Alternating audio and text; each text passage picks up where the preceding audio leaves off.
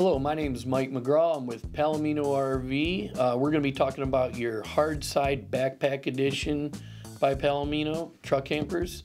We're going to be specifically talking more about the commonly ordered options today.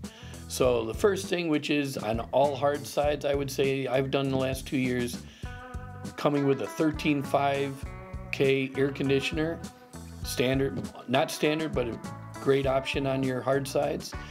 Entry step on most of the hard sides, torque lift, easy to get in and out of the unit.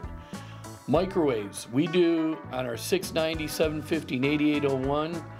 You can only do it on 2 out of 3. You can do it on the 750 and the 8801. There's no place to put a microwave on the 690, so we cannot option that one.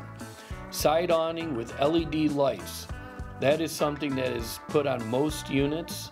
You can do it on the 690, 750, and 8801.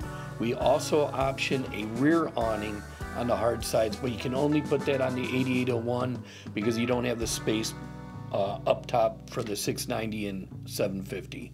Electric jacks. I would say 95% of the people get electric jacks on the hard sides. It's common, easy to get the unit up off your truck or back on your truck. TV, I would say, is pretty common. It's a 12-volt TV. People love to be able to, when it's not great out, be able to watch TV or movies while they're sitting in the bed.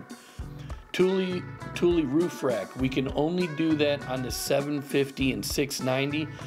The Thule roof rack does not go wide enough for the 8801. The 8801 is a little wider. Dually brackets. We can do dually brackets on any truck camper, but you seem to do more of those on the 8801 and 750. And then last but not least, we now, was an option, now is standard, the Mason Maple cabinetry.